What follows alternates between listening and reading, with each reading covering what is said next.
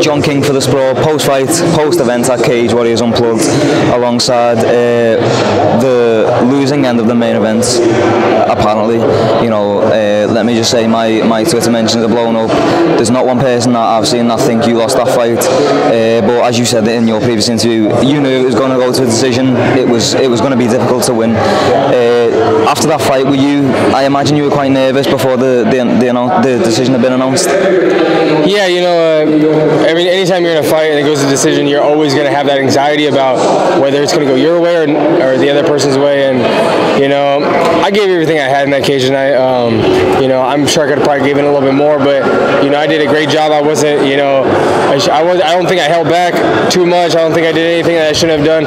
I put everything out there, and I think I should have won that fight, at least 4 of those rounds. And, you know, you can only do so much. You know, I can't convince. If I can't convince the judges in there that I won that fight, then I don't know how I could ever convince them of winning a decision here. The only way I can convince them of winning any decision here or any fight here is by finishing them. And you know, a couple times I maybe could have got the finish, but he's a tough kid, so he's going to be able to, you know, take some punishment. And, you know, if I can get a rematch, that'd be awesome, because this next time I'll get the finish. I'm not going to just wait around for a decision.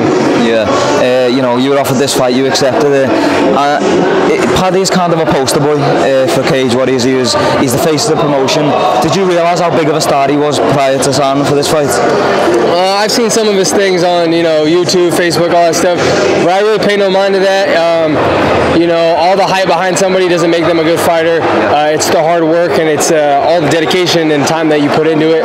I've given it blood, sweat, and tears. I know I've given more of myself to fighting than Paddy has, and it showed in that cage tonight. I just wasn't able to get the decision. Yeah.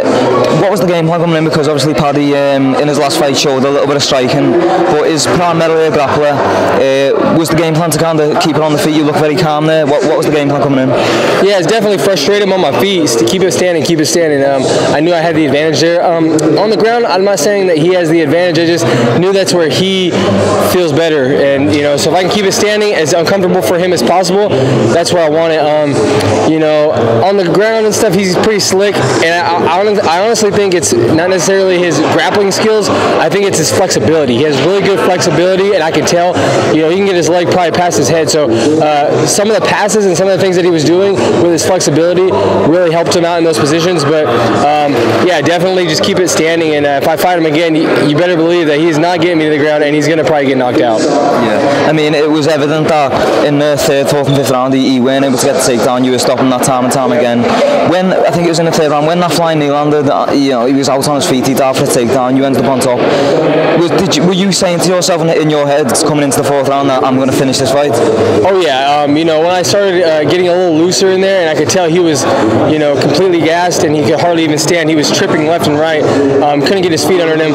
I really felt like I was going to get that finish in that 4th round. But, you know, like I said before, you know, he's tough, and, you know, I gotta pace myself too for 25 minutes. It's hard for anybody to go 25 minutes. No matter how hard you train, you always have the anxiety, always the excitement, everything, the nerves, everything. No matter how hard you train, you're going to get a little bit of that, and unless you can control that, it's going to gas you out regardless.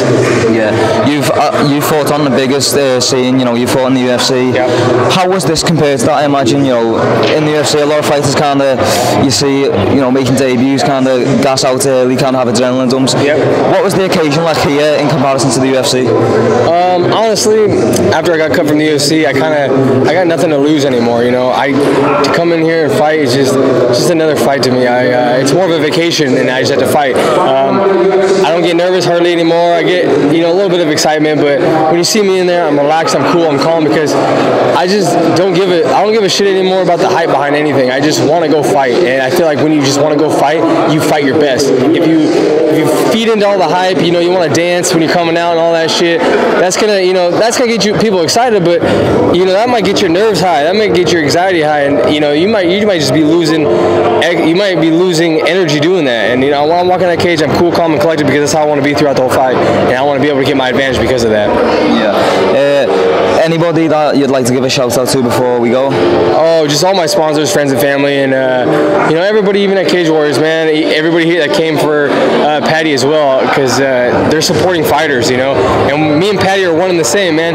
He's a brother from another mother. We both train, we both fight, we both are going for what we want. So I, just thank everybody that came out to support any of the fighters. Yeah, there's a show I did a written interview you a few weeks ago. You said that if you win the fight, you want to defend on the April 1st show.